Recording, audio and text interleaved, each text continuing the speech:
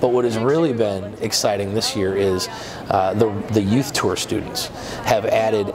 a brand new gear, and our youth tour students are highly engaged in the political process. After the youth tour is done, we stay in touch with them, and we keep them in, not just in rural power, but we keep them engaged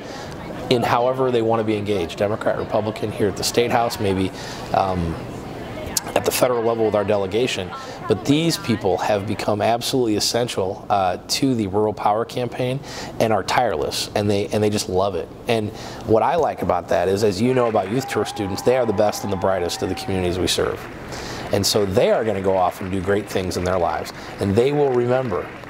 the summer, the fall they spent with the green t-shirts and advocating, and you know, who knows, you know, what that will mean for rural electric cooperatives in the future, to have all these young advocates make their way through life with this positive experience advocating on behalf of their rural electric cooperative.